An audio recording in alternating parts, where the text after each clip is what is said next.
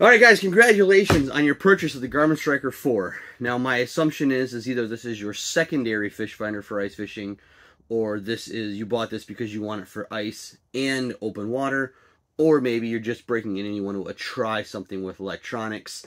Either one of those options is great. That's why everyone tells you to go with the Garmin Striker 4. Fun fact, I used to have one of these. I bought the ice fishing bundle, and then I upgraded and stupidly got rid of it. But here we are, back at it with it again, because I did really like it when I had it the first time. So I've watched a bunch of videos on YouTube, and I was trying to figure out how to set this up for ice fishing. I watched an hour worth of videos, and I'm gathering all of that information, and I'm going to help it with you guys. So what we are going to do is we're going to take this thing from the box to the ice and reeling up a fish, and I'll show you guys how to do all of that. Now, I'm not going to show you guys a lot of the features this thing has, because the only thing I knew how to use was the flasher mode, because that's all I cared about. So if you're watching this video to learn more about how to use this thing, sorry, I don't know the electronics portion of it. I'm just going to get it so you can catch some fish. Let's do that. Let's get dusty. Okay, but now before we start getting into it, let's figure out what we're going to need to make this thing work. So obviously you got your box, you open it, and you get all of this fun stuff.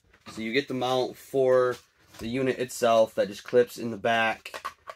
Clip that. There you go. You got this. This is your power wire. All you're going to need is the red with the fuse on it, and then your black. And those are what you're going to hook to your battery. You're going to use to hook those to your battery. I don't know the name of these. I know they're a female electrical connection. You're going to need 2 of those. Okay? So obviously we're going to crimp those onto those 2 wires. And then it also comes with your transducer. So this part is your actual transducer. And this part is what, come on John, get closer to the camera here. So what you're going to want is you want this piece to lay flat along the bottom of the water. So that's what we're going to build. We're going to build a transducer mount. But what else do we need? So you cheaped out. You just bought the box. You're also going to need a 12-volt battery. So I got this 12-volt lithium, the 7-amp-hour battery off Amazon for like 30 bucks. You don't have to go lithium. Lithium apparently is just better and lighter. But you can get other options for like 20. You can figure that out. But you are going to need that 12-volt battery. Also, then what you're going to need is you need some kind of case or something to hold everything in. And that is where the ammo box comes in. I didn't want to go ammo box, but because everyone else does and I want to be different, but honestly it seems to be like the easiest and best solution for this.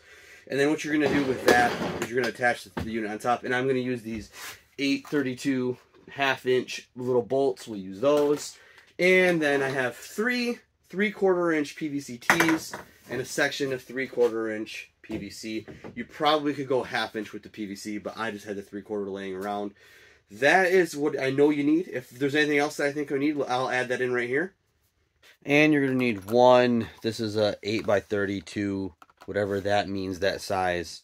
You don't need 3-inch, you need 1.5. I cut mine down. You need that, and then 2 small washers. And that is going to be the setup that actually attaches the bottom of the transducer to the transducer mount that you're making. All right, so now let's get to building. All right, so now before we start hacking up the PVC for our transducer mount, think about the thickness of the ice that you normally fish on. So for me, I normally fish on about 6 to 8 inches of ice. So I'm going to cut my transducer mount, and this will be the part that actually sticks in through the ice into the water that holds the transducer. I'm going to cut mine at 16. Again, I fish about 8 to 10 inches of ice. If you fish a lot thicker of ice, you are going to need to go longer. The beauty of this setup, though, is if you end up realizing that you went way too big or you went way too small, it's just a matter of cutting new PVC and fitting it all in. So now, with that being said, let's cut some PVC.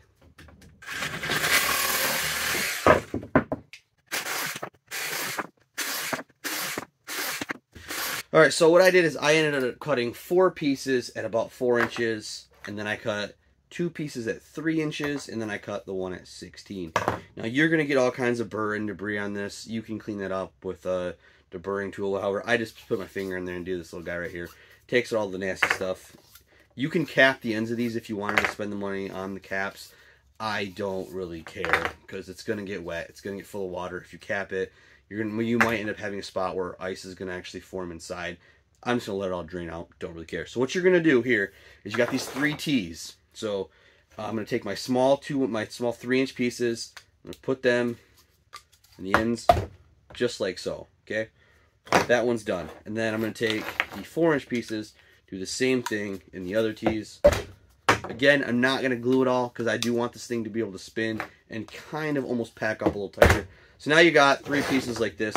Take the one with the small short pieces, put that in the middle, smash her together, give her 2 just to be fun. Take your 16-inch piece. We're going to take this one back out, but just for reference, this is what we got. So then you fold these out. Transducer is going to sit down here, and then so this is going to fit right over your hole.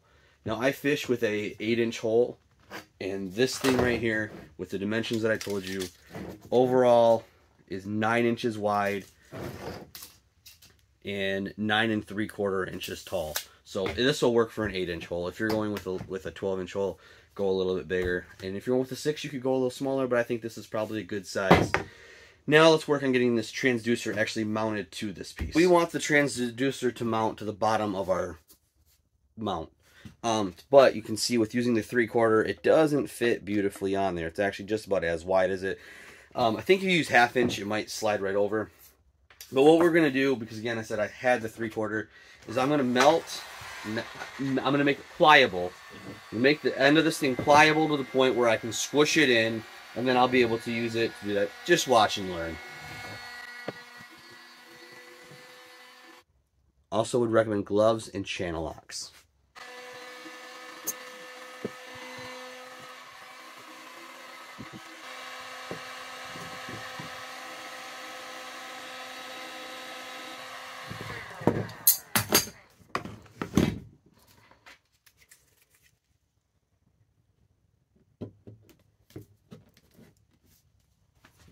Alright, so this step is unnecessary, but I'm going to do it because I think it's going to give it a little cleaner look, and you're going to be fighting with cables a little less on this. So what I'm going to do is through the top of this little H section, or I section, depending on your way you look at it, I'm going to drill a hole big enough through the center of this thing that I will actually be able to feed that transducer cable up through and out the top here.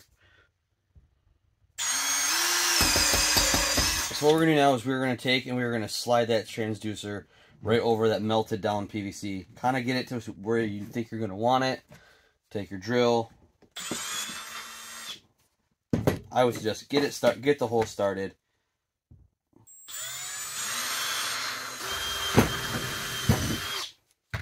And now take your cord and feed it up through the bottom of where you just drilled that hole. Alright, so once your cord is all set and through, what you're going to do is take this and then line it up with your hole. Take that 1.5 inch bolt and drive it all, where did it go, George? All the way through. Washer on the other side. I hope you will, at this point, understand how washers and nuts work. You get that on. And before you get it really tight down, you want to try to have it where if it sits flat, you basically want that at about a 90-degree angle, and tighten that down so that we know once this is on the ice, this will sit flat with the bottom. And now take your H or I section, put your transducer cable back through that hole that you drilled at the top, pull all of your cable through, put it back together, and there you are. Now in order to attach this thing and power it up to the battery, all you need is those little clips that I showed you earlier, and you already have the black and red wires already stripped for you. Literally, you're just going to slide them on there, crimp it on there. That'll allow you to be able to connect to your battery.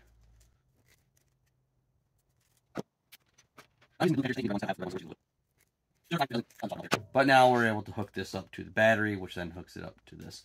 So now what we got to do, though, is now that that's ready to be hooked up, we need to figure out how we're going to do everything with the box portion of it.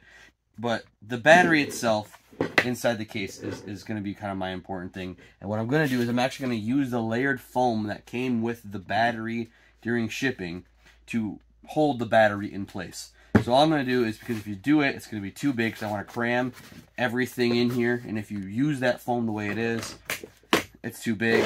So what I'm going to do is that layered foam, I'm going to pull off the bottom couple layers of the foam, and then it's going to allow me to have just one layer of foam. And I'm going to hot glue this foam in place in the bottom of the box, and therefore it'll give my battery a place to sit. Okay, alright, so what I just told you didn't work. So what I had to do is I peeled off the layers of the foam, then I had to cut the back section off so it can sit so your battery will sit all the way up against the box. And now I'm just going to hot glue that in so it doesn't move around, and then your battery should be pretty stabilized, so everything's going to sit pretty tight in the box.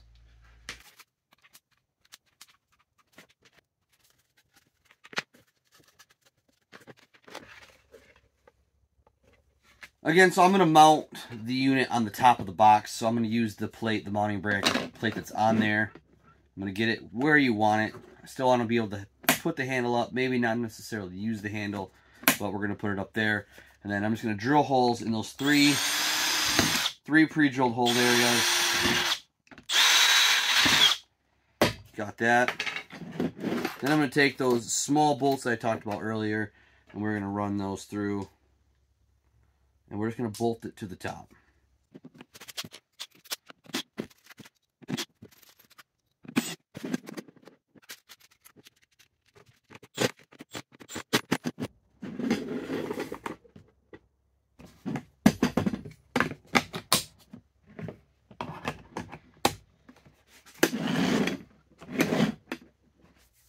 And finally, the last modification you need to do to your box to make this thing work is you need to be able to get your cables to run from the inside battery to the back of the unit.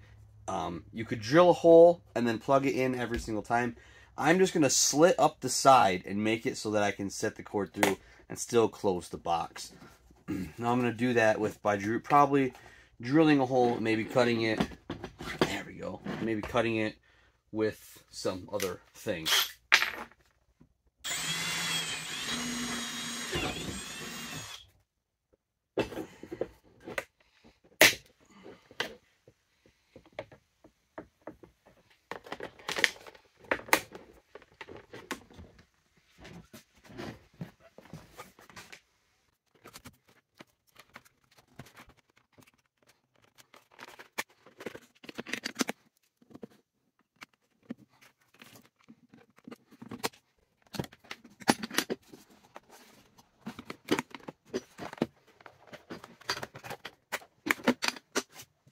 Alright, so this thing's all set up, ready to go. I did take all the transducer cable and I put it to the top of the transducer mount just so it's out of the way. I zip tied it so we're all clean there. If you're going to do it like how I'm going to do it when I run it in and out from the ice, I'm going to have to unplug the transducer cable every single time, and then it's just simply that. And now this will be separate, and then again, then the unit goes inside the box, no worries there.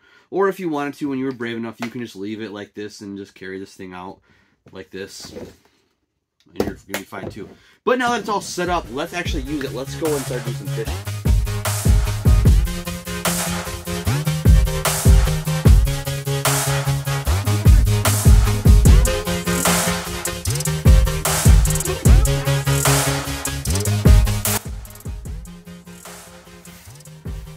Oh, got one. Alright, that counts. And just like that, it does work. Alright, so here's how this thing looks all set up. Transducer in the water. And then there is your flasher. I still gotta play with it to get the settings a little bit better. But it does catch fish.